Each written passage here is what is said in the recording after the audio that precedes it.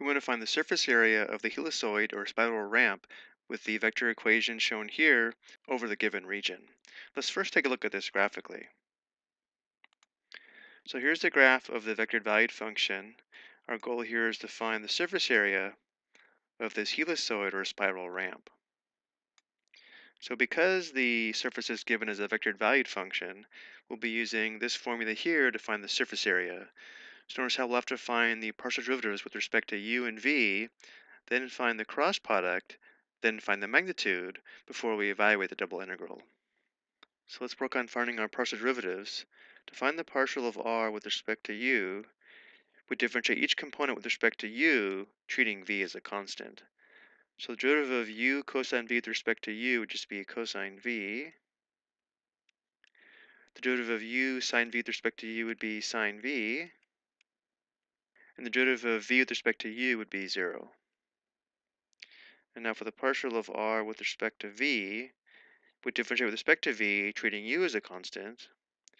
So the derivative of u cosine v with respect to v would be u times negative sine v, or negative u sine v. The derivative of u sine v with respect to v would be u times cosine v. And the derivative of v with respect to v would just be 1. And now I need to find the cross product of these two vectored valued functions. So the partial of r with respect to u crossed with the partial of r with respect to v is equal to the 3 by 3 determinant, where the first row would be I, j, k. The second row would be the components of the partial of r with respect to u. So we have cosine v, sine v, 0. Third row is going to be the partial of r with respect to v. So we have negative u sine v, u cosine v, and 1. Let's go ahead and evaluate this on the next slide. So using the expansion by minors method, for this first 2 by 2 determinant, we eliminate row 1 and column 1. So we'd have sine v, 0, u cosine v, and 1. For the second 2 by 2 determinant, we eliminate row 1 and column 2, which would give us cosine v, 0, negative u sine v, and 1.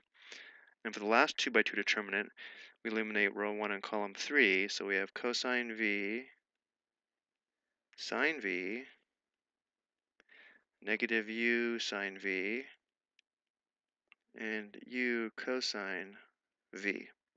So the x component is going to be sine v times 0 u cosine v, that's going to be sine v.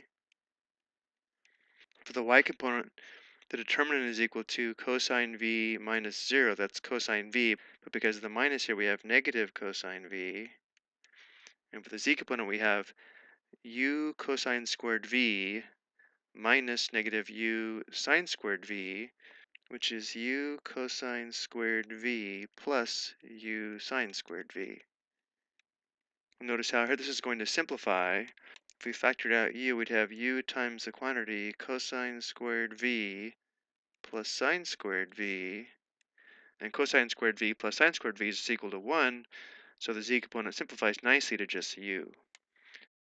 So the partial of r with respect to u crossed with the partial of r with respect to v is equal to the vectored valued function with the x component of sine v, y component of negative cosine v, and the z component of just u.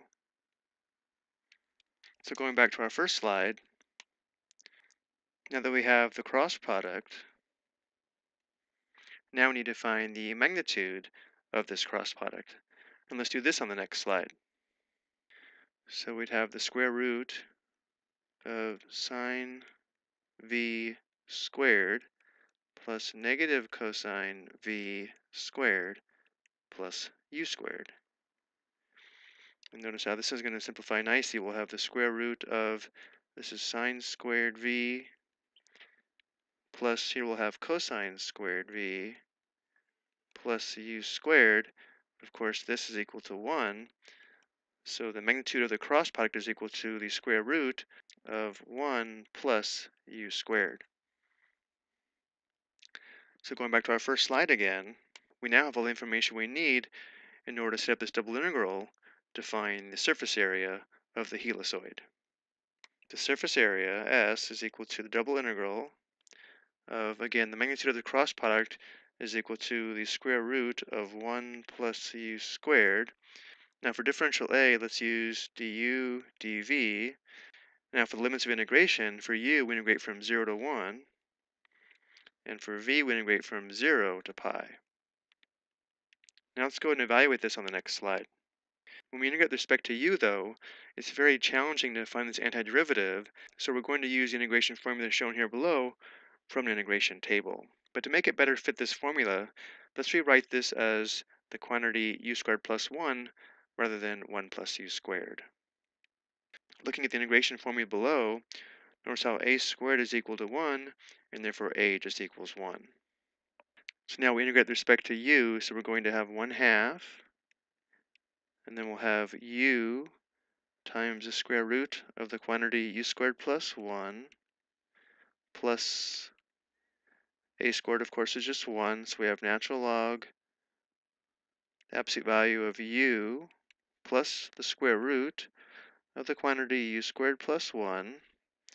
So all of this is the antiderivative, and we're integrating with respect to u from 0 to 1. So now we have 1/2 times integral from 0 to pi, and now again we're going to substitute 1 for u and then 0 for u. So when u is equal to 1, notice how here we're just going to have 1 times the square root of the quantity 1 squared plus 1, that's the square root of 2, and then plus natural log absolute value of 1 plus, this is going to be, again, the square root of 1 squared plus 1, or the square root of 2. So this is the value when u equals 1, minus when u is 0, notice how we're going to have 0 here. So we'll have 0 plus natural log. And again, if u is 0, we have 0 plus the square root of 1, which is just 1, so natural log 1. But notice how natural log 1 is equal to 0, so this simplifies out. Notice how all this is just a constant, so let's write this as 1/2 times the quantity square root 2 plus natural log absolute value of 1 plus square root 2. All of this times integral from 0 to pi of dv, or if we want 1 dv. And now we integrate with respect to v. Well, of course, the antiderivative of 1 with respect to v would just be v.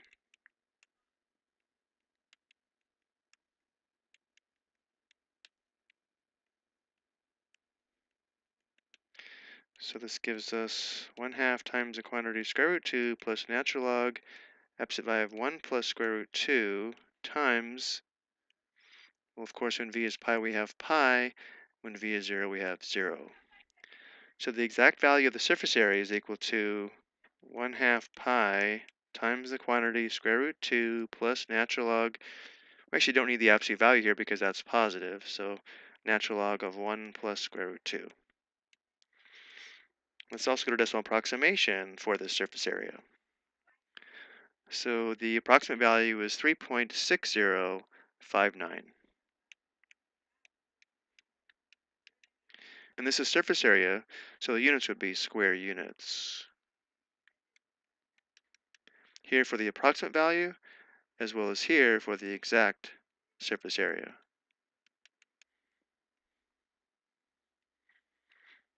Which is the surface area of this surface here.